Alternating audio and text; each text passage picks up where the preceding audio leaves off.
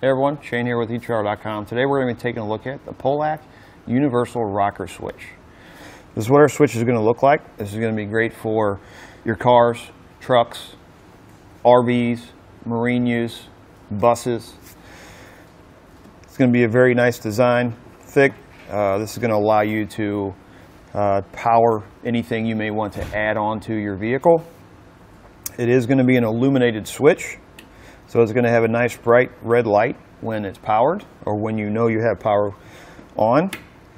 And then the light shuts off when you turn it off, obviously. It's going to have a nice bezel on it that once your hole is cut out, it's going to cover the outside, so it gives it a nice clean look. This is a 20 amp rocker switch, so you just want to make sure that whatever you're hooking up, you're not exceeding that 20 amps. The switch is designed for 12 volt circuits. It's going to be a three-prong design. You have your ground, your load, and your power. Keep in mind, if you don't have the ground hooked up, it will not illuminate the light.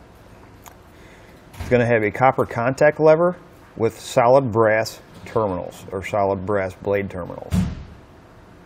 The design of it's a nice, durable, thick plastic, and in my opinion, I think it adds a nice touch to the inside of your vehicle.